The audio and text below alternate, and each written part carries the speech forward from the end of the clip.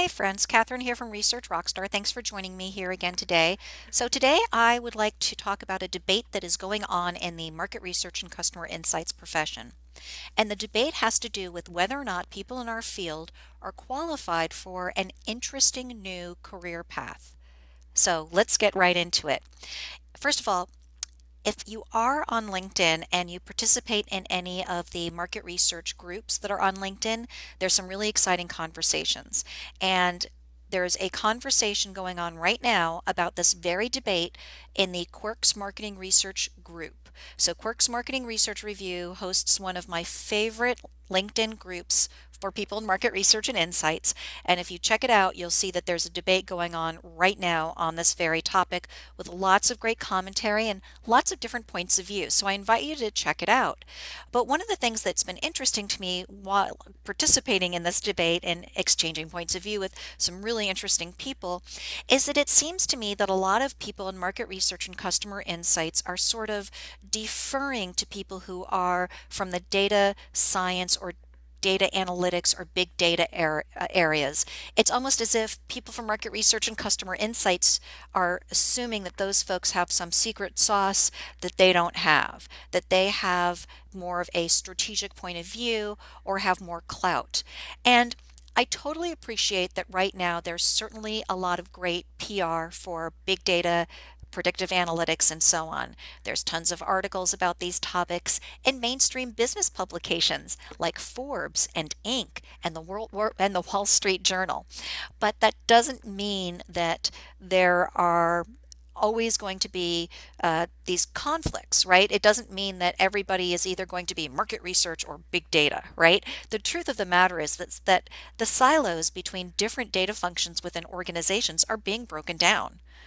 The executives who run mid to large organizations have become very painfully aware in recent years that they've got data silos and they want to bring those data silos together. So they know, or they've become increasingly aware, that they've got not only market research data, but they have customer data, web analytics data, Google data, social listening data, and so forth. They have many, many different types of data and methodologies. The challenge is that the business executives, the C-suite folks, they know what they need to run the business. They know when they need certain types of information to help make strategic decisions, but they aren't always detailed enough in terms of specific data skills to be able to translate their business needs into scopable data projects. So here's what's going on.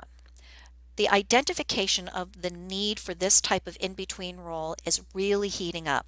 So I've been talking about it for a bit here at Research Rockstar, and I've presented at this topic at a couple of different industry conferences in the last couple of years, saying that one of the career opportunities has to do with being the data agnostic advisor, somebody that business people can come to with their specific business needs or business challenges and have that data agnostic advisor who can take a step back and in an unbiased way say, in order to meet your needs, in order to deliver the information you need, here's the right data sources or the combination of data sources or methodologies or analytics approaches that will best meet those needs.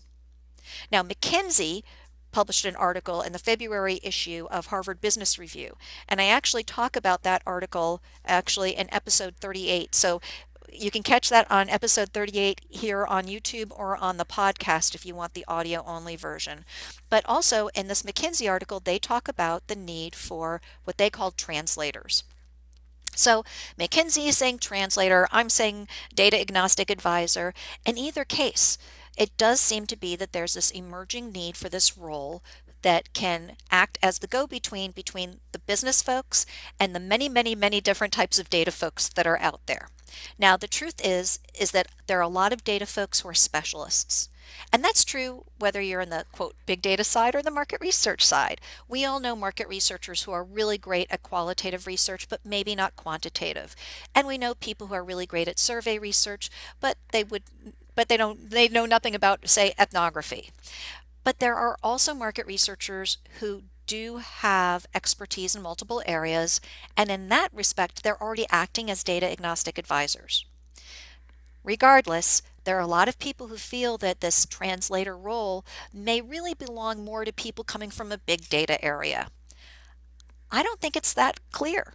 So, first of all, let's establish, do you believe that there's going to be growing demand for data agnostic advisors? Do you think that this makes sense, that as organizations make changes to break down data silos so that they have better cross-functional and cross-data projects and to remove friction between different data functions, do you think that's going to happen? I think it's pretty obvious that the answer there is yes. I do believe that there's a career here. I think the debate is who's going to own that career. What types of existing professionals can, and I hate to use the word pivot, but pivot into this new career path? Do you think it's going to be an entirely new breed of professional? That's what Mckinsey is saying. They're saying we're training people to provide that function because we think it's an entirely new thing. But in their article, not once did they reference market researchers or customer insights professionals. So, is this new data agnostic advisor, is the Mckinsey translator truly an entire new profession? There's nobody in existing professions that are already most of the way there with the qualifications? Could this be a job or career path for a market researcher or for a customer insights manager? How about for a data scientist or a big data analyst? Which of these types of folks do you think are most likely to fill these roles? I believe that there's too much negativity within the market research space about our profession. And one of the things that has really struck me in the debate that's going on LinkedIn is that there are people coming from the market research side who are saying, oh, this new role is a role for data scientists. It's not a role for us. It's almost like people who are in market research are their own biggest critics. And I think it's really unfortunate because actually I see a lot of really great reasons why people coming from market research and customer insights are actually better qualified for these new roles than people coming from a data science or a big data background. First of all, many market researchers are already data agnostic. That is, I know many market researchers who are equally comfortable recommending when to use quantitative methods versus qualitative methods versus both. Right? So sure, there are people who are specialists, but there are plenty who are generalists who know when to recommend different methods.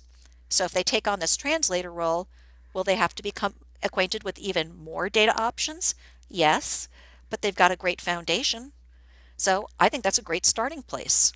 Also, a lot of people in market research and customer insights in the last few years have really strengthened their focus on being consultative and collaborative. It's been a huge advance in the profession, and frankly, I think that's why also the job titles have changed. 10 years ago, a lot of job titles in our profession were literally market research or marketing research, and we see the word insight, customer insight, consumer insights is becoming increasingly common because we're trying to convey we're not just about providing data, we're not just collecting the data, we're also working to help make sure that the business can apply the data. And I think that that's something that this translator has to have. This translator role has to be somebody who doesn't just say, I know what data you should use. They have to be able to help the business person translate it and be able to put it to use. So that whole idea about being consultative, to really understand what the business's needs are so that they can scope a project, but also to be collaborative when that data comes back to make sure it gets applied.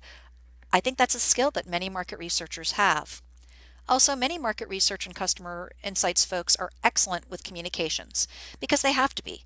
In our job, we have to be able to run meetings, write effective status memos, write effective reports, sometimes even do public speaking or speaking in front of large groups. We have to be good at helping our clients, whether they are internal or external clients, socialize the results of research so that they get put to use.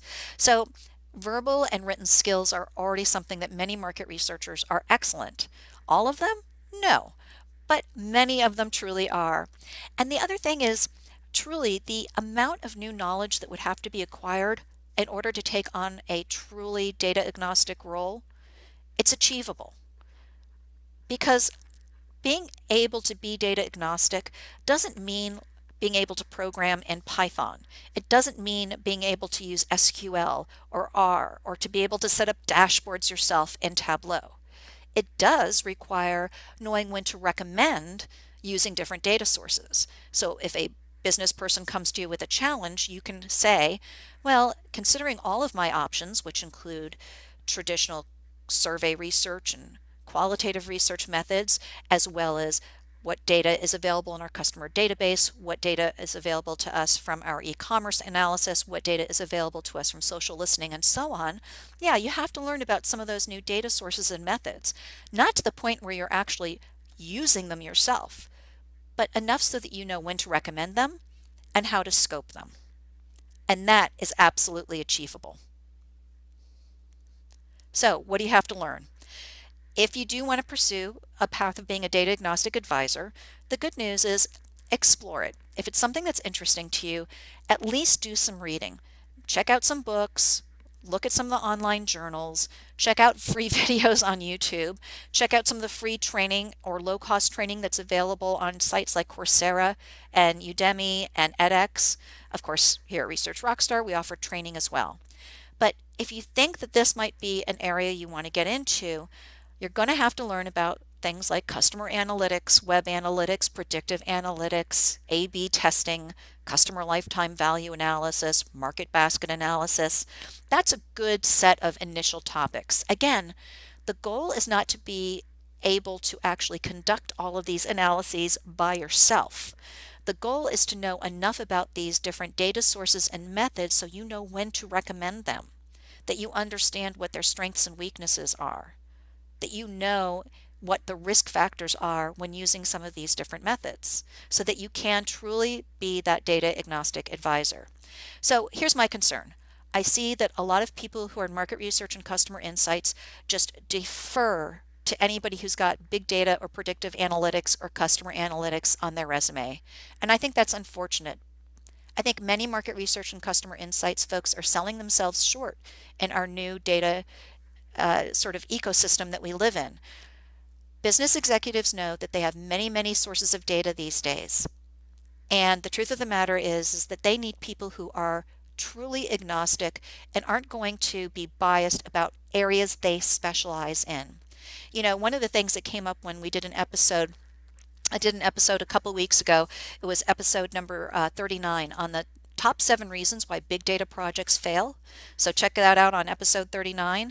And 2 of the most common reasons were about really ultimately lack of consultative skill. So many business executives saying the problem with big data projects is that there's too much focus on technology and not enough focus on outcomes. Another big complaint, that big data projects tend to get overpromised, right? There's a lot of overpromising and under-delivering. So those are soft skills. So sure, there are big data and customer analytics folks who have wonderful specialty skills, but that doesn't mean that they are in any way better prepared or better able to be that consultative advisor. So stop being your own biggest critic. You have a lot of wonderful, great skills.